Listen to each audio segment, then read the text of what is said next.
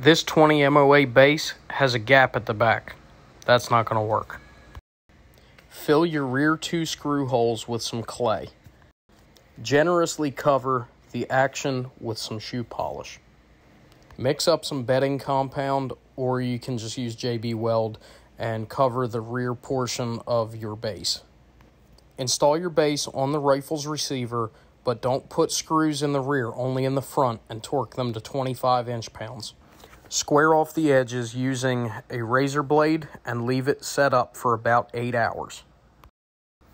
Once dry and cured, you can go ahead and remove the screws and remove the base from your rifle. You may have to tap it lightly with a small hammer. Twist a 1/8 inch drill bit through the screw holes to clean up any of the compound and make the hole uniform. This is optional, but you can run a tap through the threads like I have just to clean them up and make sure there's no burrs or any debris. And there you have it.